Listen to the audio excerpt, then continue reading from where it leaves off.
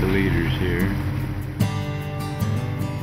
My name is Ken Balcomb. I'm the senior scientist at the Center for Whale Research in Friday Harbor, Washington, San Juan Island.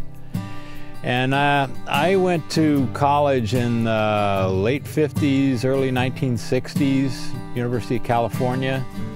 And I majored in zoology ultimately. And at the time, people were going to Africa and doing these spectacular studies on lions and elephants and chimpanzees and gorillas with individual recognition. They could tell individuals apart from photographs.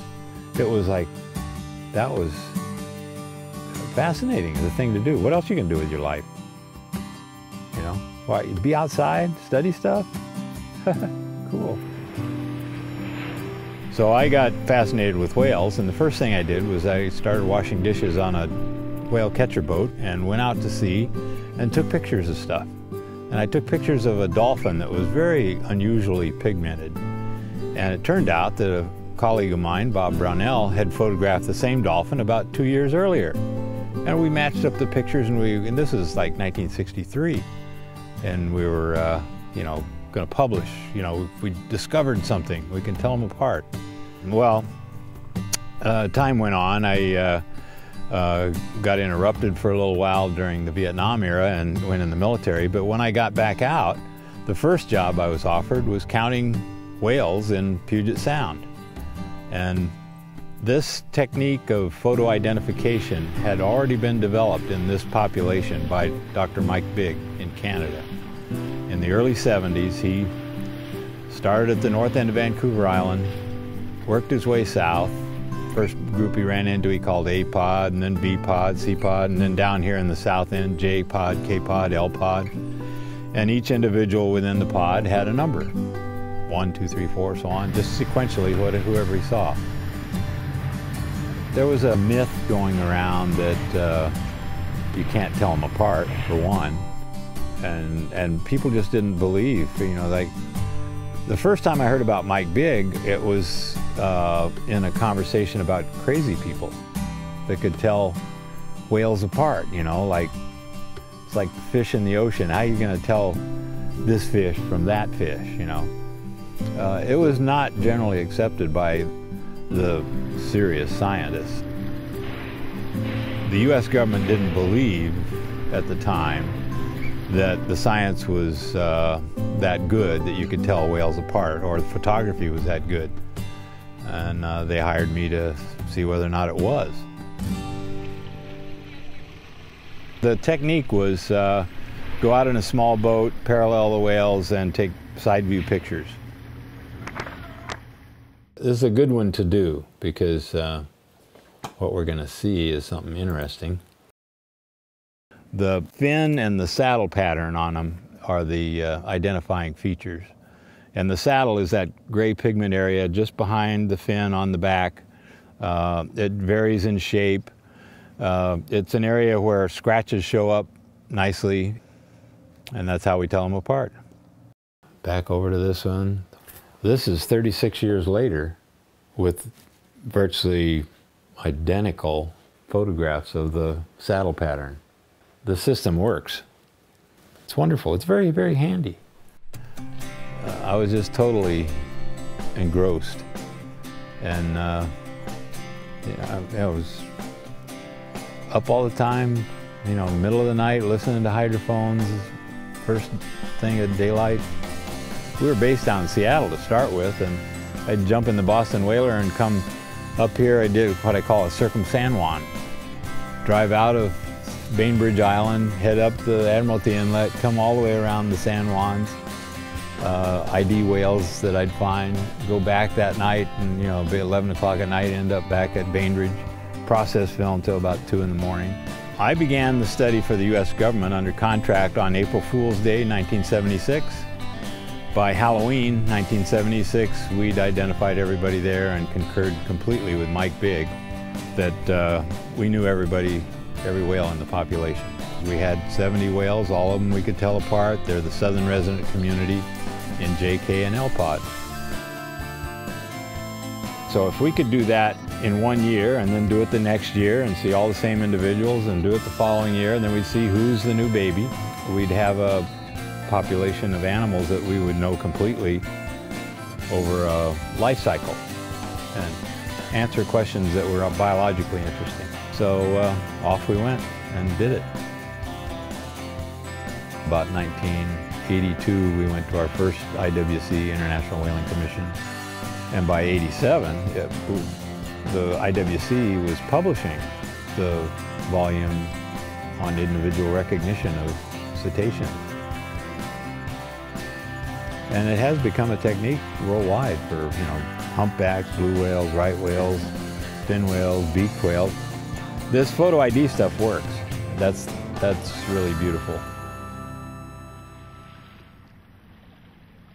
We have from every year, from 1976 on, we've digitized the pictures, and from 2004, we've been shooting digital images. And then we produce an annual catalog of all the individuals. We do this for the naturalists and for the people that are serious about knowing what whale is here. So we can see the grandmothers, the mothers, and the grand offspring of any given female. And we also see where the males fit in here, and they travel with the mother all the time. Anyway, as this study continues over the next, I hope 100 years, I won't be around for all of it, but the pictures I hope will be, we'll have known paternities and maternities of everybody in the population. It's kind of fun being in science at this sort of stage where all these techniques are kind of amplifying each other. Each individual whale, like an individual person or an individual chimpanzee or elephant, whatever, has kind of a behavioral, stereotypic repertoire that's unique to that one. You know, they might be shy, they might be vivacious, jump and splash a lot, they might be, you know, little mama's boys or girls. You know, they have their little personalities or whalenalities, and you get to know them. And, you know, that's the beauty of, I think, animal studies in general, is that, you know, they're not all just amoebas or something, you know. They got behavior. They got amazing behavior. And they're beautiful to look at, and they interact with each other, and they have social structure. They have families, they have love, they have happy, they have unhappy, they have hungry, they have fine.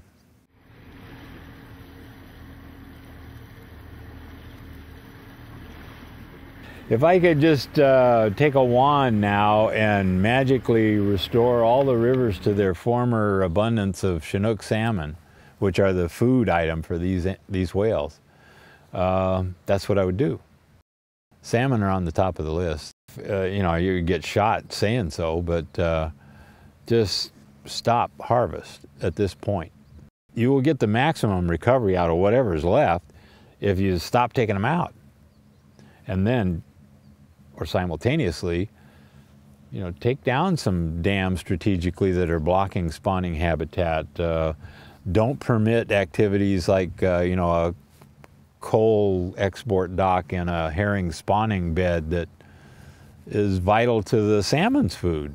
You know, our bureaucracies and our leaders are so reluctant to make decisions that they miss opportunities to control carbon dioxide, to manage fisheries properly, to you know, regulate forestry practices or pollution.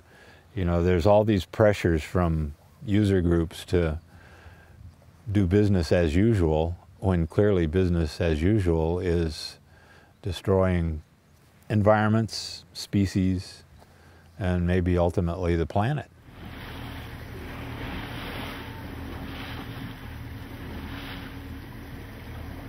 I've got a question. How long was it before you got realized how social these guys are, and that they, like, for example, you showed us the family trees and you said this group, they're always together. How long, was it years before you realized, oh my gosh, these guys are really sticking together with their certain family groups, or did that happen pretty quickly, or what was the... We knew there was a social cohesion in that first year. Mike Bigg had already figured out that there is a cohesion in these groups that lasts over years, and we wondered if that would change as new members were born into the society and old members died out.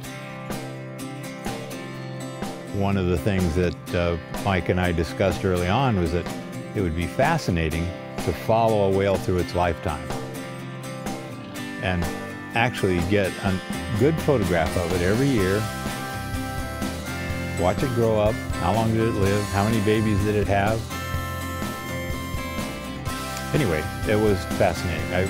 We both agreed, and that was 1976, and I'm still doing it.